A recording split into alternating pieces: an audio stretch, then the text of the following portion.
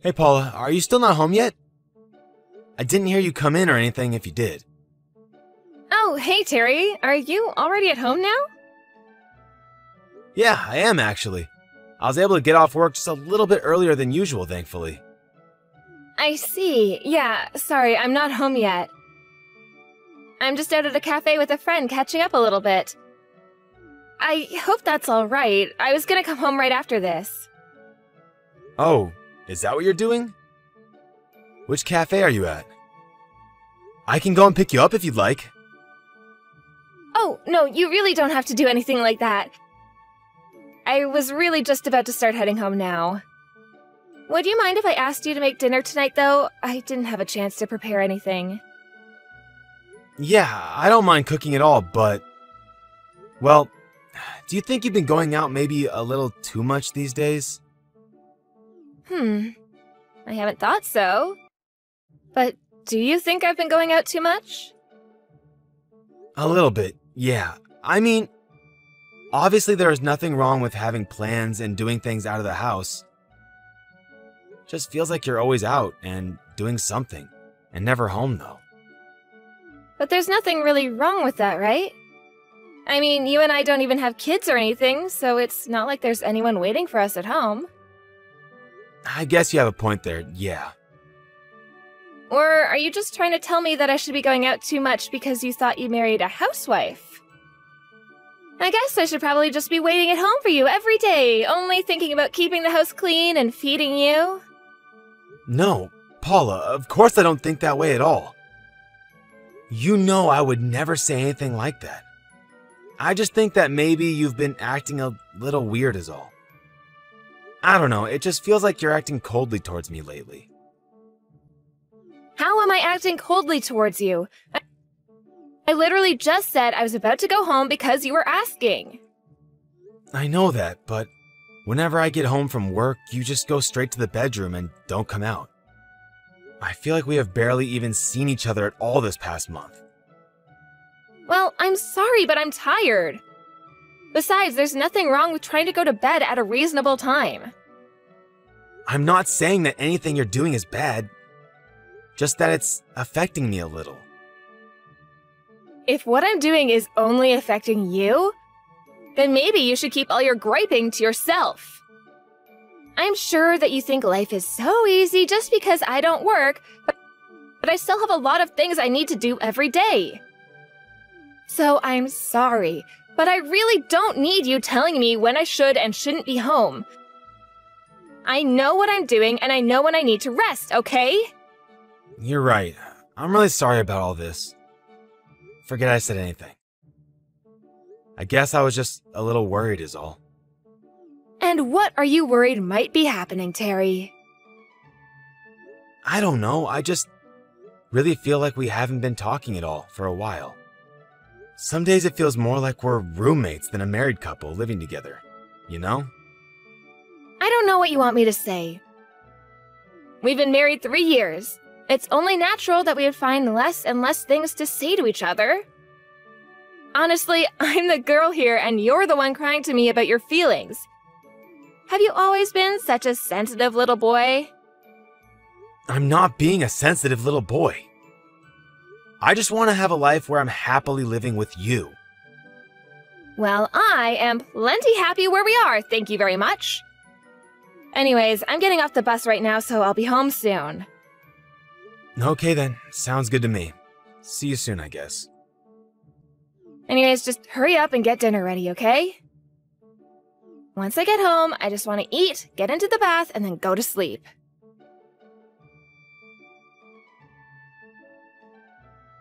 Paula, please, you have to come home. We really have some things that we need to talk about right now. I already told you everything that I have to say to you, okay? I want a divorce. Why is that so hard to understand? I'll pay you alimony or whatever you want, but I want this and I'm not going to change my mind. I know, but I mean, are you really going to divorce me just to remarry my brother? I don't get it. How did this happen? When did this all happen? And to think that you were so close to getting it too. You even said that I was acting strangely recently, right? Remember, you were complaining about how often I was going out and things like that. Did it ever cross your mind that it was because I met someone special? So you mean that this whole time, you two have been... No, I don't believe it. I don't want to believe it. I mean, how could you leave me for my own brother? If you wanted to cheat on me, fine, but not with him. I just couldn't help myself. It's not really my fault. I mean, Mark is just such a cool guy, and it makes me happy being with him. So, then when did you first two start seeing each other? Do you really want to hear the whole story of how we got together? Why would you put yourself through something like that? I want to know for myself. Please, the least you can do is give me some kind of explanation for why you're doing this. Besides, this is still within my family. I have a right to know. God, you're so annoying. Do you know that? Mark already said that he would be willing to pay you to settle the affair. Why can't that just be the end of it? Well, I tried calling Mark too, but he wasn't picking up his phone. I can't get in touch with him or my parents. Well, we already know what they would say. All of you warned me to stay away from Mark, but you had no idea what you were talking about. I really think you're making a mistake. Are you really going to go through with this? Are you and Mark really going to get married? Was I really that bad of a husband to you? There you are again, sounding like a cute little girl with all your crying and moping. This is why I chose your brother over you. Sure, you're a nice guy who can be sweet and all. But Mark... Well, I mean, what else do I have to say? But you've seen how much money he makes. So then this whole thing has just been about money to you? Nothing more than that? What are you talking about? You are the one who told me that I needed to cut back on my spending, don't you remember? But I only said that because you were going out to eat so often and having food delivered all the time. That and you were always using our credit cards just to buy expensive things that we didn't really need. Well, I'll have you know that your brother never once told me that I couldn't buy whatever I wanted. And after we get married, he said I don't even have to keep the house clean for him. He told me that I would never have to work a day in my life. I really don't know what else to say this, but I really don't think that you should trust everything Mark says. What do you mean? You're just jealous because your brother stole me away from you and you're being a sore loser. Man, you really are just a big crybaby, do you know that? This is the kind of stuff that I left you for, just so you know. I'm sure it sounds that way right now, but I'm really trying to warn you. I mean, you remember when we got married? I also told you that you should probably try to keep your distance from him, remember? I mean, even you weren't a fan of him when you two first met. Yes, but that was then, when I didn't know how much money he actually made. I asked him on one little date, and in the span of it, he proved to be a charming, interesting man. Not to mention the fact that he runs his own business. Obviously, you're just jealous of how much more successful Mark is than you. Even Mark has noticed it, though. He says he uses your sibling rivalry to help fuel him towards future successes. I never really thought that we had any kind of rivalry before now. Really, if anything, Mark is just kind of known for always causing trouble for the family. You mean that he caused trouble for the family because he was busy getting his career on track?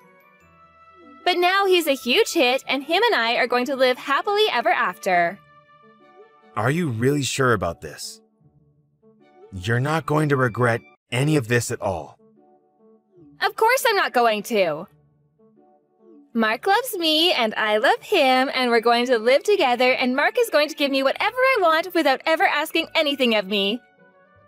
He promised that he would. It's perfect.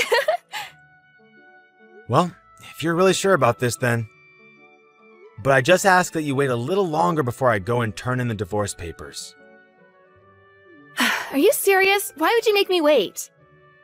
I want to get married, and you're just standing in my way because you know that you can. I'm sorry, but I just can't sign these right away. Just because you asked me to. I just need a little time to process things, okay? Fine. How about I give you until the end of the week, okay? But I don't want to be kept waiting any longer than that. Just let me go live my best life already.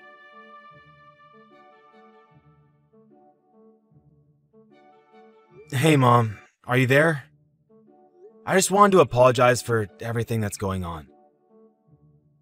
Oh, Mark! I was just thinking about you. How are you doing? Well, I've been better, that's for sure. But I think that I'll be okay. I do want to try talking to Paula at least one more time, though. Although I don't really think she's interested in doing any of that. Oh, I see. Well, that really is too bad. That, and she seems to think that I'm a crybaby. Like when she gave me the divorce papers for me to sign, I asked her if it was too late to fix things between us. I understand how you feel, son.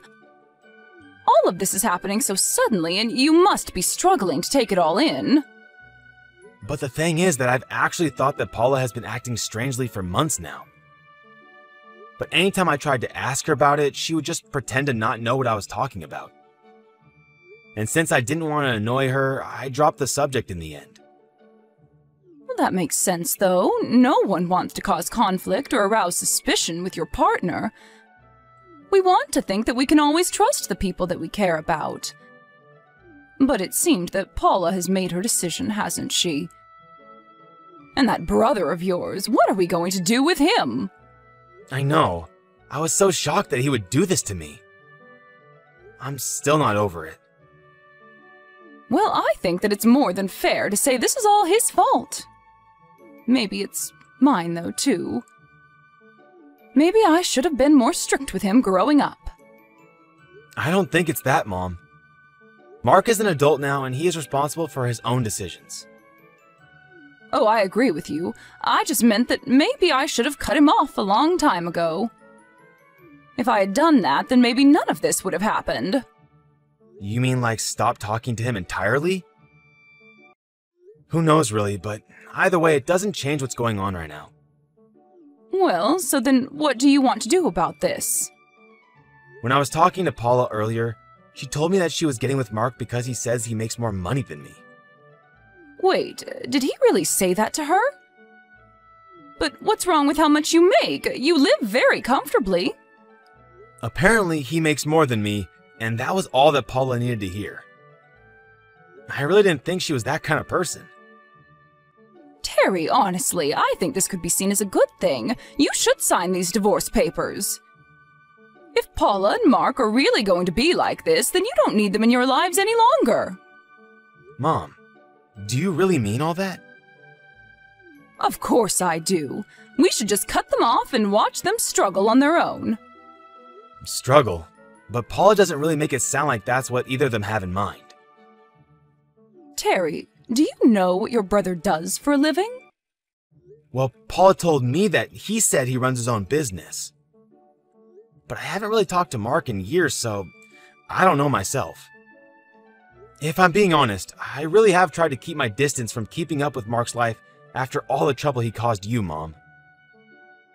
Well, I am sure that Terry has way less than he's letting on.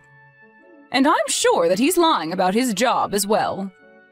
How can you be so sure about that? Why would he lie about something like that? I really hate to talk like this about my own son, but I don't think there's anything else that can be done for him. Those two have made their own decisions, and we need to leave them to face the consequences of them. I think that you should sign those divorce papers and send them out as soon as you can. Well, even Paula was bugging me to do so. Maybe I should. Yeah. You're only delaying the inevitable. You know that she isn't going to change her mind. You're right. I know you're right, but... should I try fighting for her like a man or something? Son, you shouldn't let what Paula was saying get into your head. If you are aware enough of your feelings to be able to speak openly about them, no one should ever put you down for that. I think that it's not going to be easy for a while, but I think we both know that you are not going to fix things with Paula. In fact, if I'm being honest, I'm opposed to you even trying to do so with her. I was wondering when someone was just going to come out and say it. You're right. I need to do this. For me. I think what you need right now is some time by yourself to think about what's going on and what you want to do next. But just know that I am here for you, okay? I know things are really hard right now, but you're going to be okay. You're my son, and I'm very proud of you.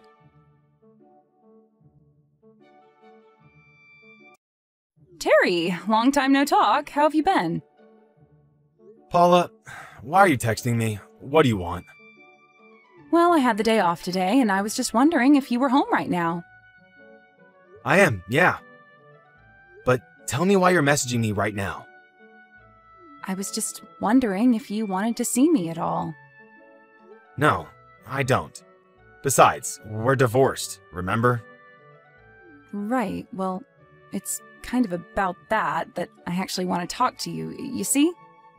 I don't really see what there's left to talk about regarding you and I. You left me for my brother, and that's that, isn't it? I saw that you two got married, so congrats, I guess. But you just leave me out of your lives, okay? Why are you acting so coldly towards me right now? Please, I was lied to, and I'm feeling really, really awful enough already. You mean that you were lied to by Mark?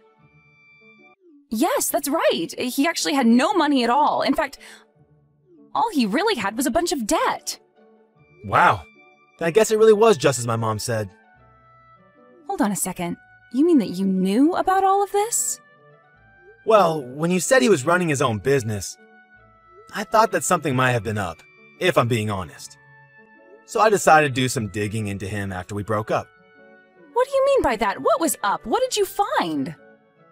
Well, Mark actually took out a loan so that he could try to start up his own business. But he asked our parents to sign for the loan since he didn't have enough credit. I think I remember hearing a little about this stuff. But his mind always seemed to be more on ladies than it was on the business, and I heard his management style turned very sloppy, quickly. That's why my mom and I were talking about if you hadn't been tricked by him like so many others. When I was looking into Mark, I saw that he had taken out a second loan to try and invest in himself, but that he'd given up on his business afterwards. So then, what does that mean? I think it means that he was probably just scamming people. I mean, this is why you came to me to talk about this, right? But why didn't you say anything to me about any of this? You could have stopped this. I tried to warn you. I told you that I didn't think you should trust him, remember? But that's all you told me. You didn't give me any reasons or details. If I'd known that he was in so much debt, I would never have left you for him. I thought he was some kind of rich venture capitalist or something. Wow, well, that really sucks for you, doesn't it? You get what you put in, though, I suppose. But I thought he was rich because he would spend so much money on me on dates. I thought that he was doing really well. I can't believe he fooled me like this. I mean, you said yourself how charming of a guy he was. You do realize that that's a trait shared by a lot of con artists too, right? I was such an idiot. I thought he was such a great guy, and he said that he would buy me whatever I wanted, but then he betrayed me. I'm so sorry for all of this. I never meant for any of this to happen. Oh, that's fine.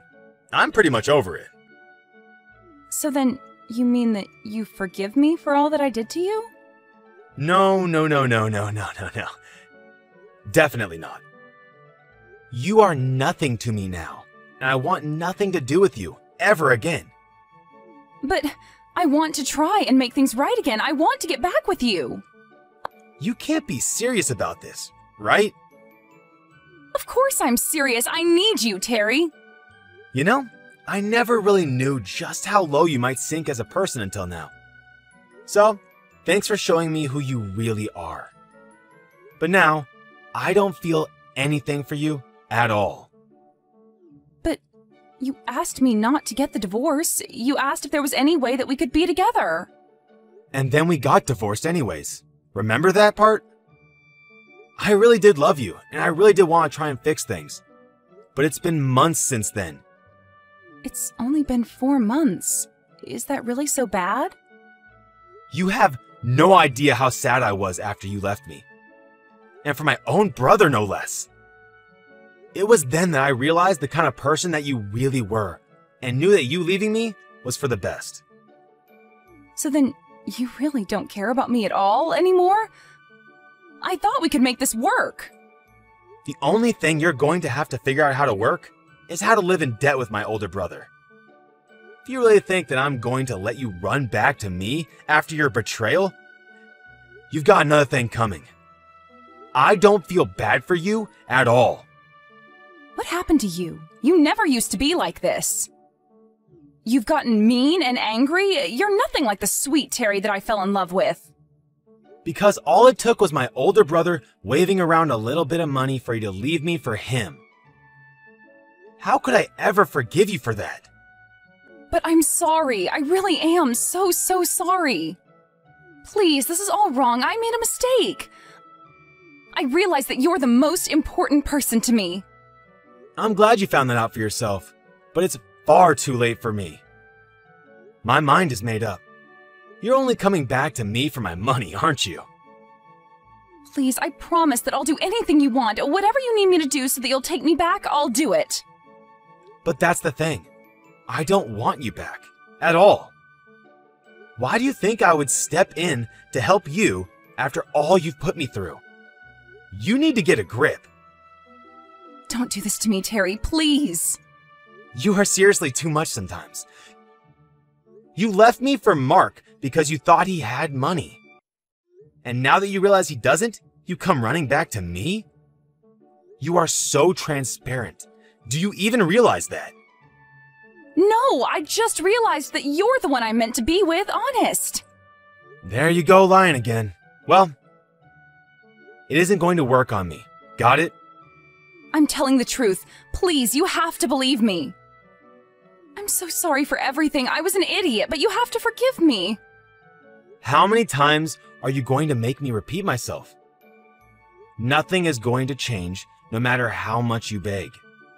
Terry, I'm begging you. You have to help me.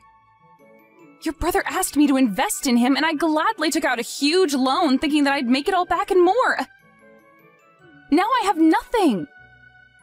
Yeah, I already told you that he's a scam artist.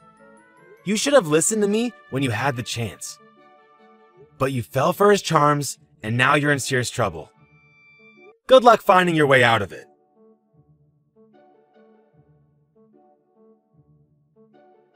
After that, I blocked Paula's number.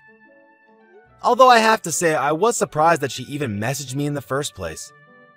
My mom guessed that she would, though. But by the time that she did, I was well and over my divorce from Paula and never wanted to see her again. Meanwhile, she was having to face up to her bad financial decisions. She decided to stay with Mark, probably more out of desperation than anything else. But both my and her parents were furious at the couple, and no one offered to give them any help.